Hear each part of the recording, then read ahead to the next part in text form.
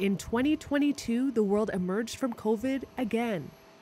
For much of the world, 2022 marked the beginning of the end of the pandemic. We are much closer to being able to say that the emergency phase of the pandemic is over. The shift was palpable after several failed reopening attempts in many countries. U.S. President Joe Biden said in September, "The pandemic is over," referring to the changing behavior of Americans.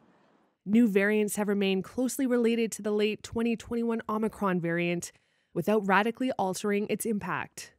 Vaccination and boosters are largely protective against severe disease and death, but global health officials caution the public against letting its guard down.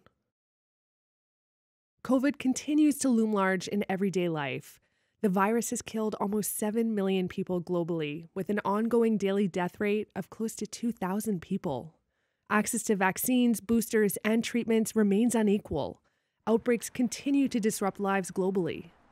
In China, a zero-COVID policy kept deaths to a minimum and spared its healthcare system.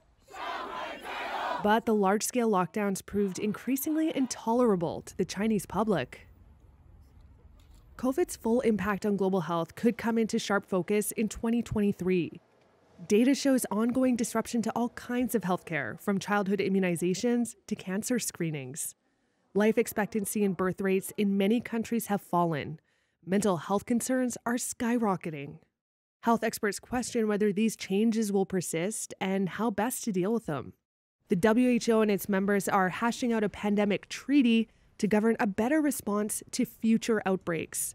And they remain on alert for a new variant that could dramatically undermine current vaccines and treatments.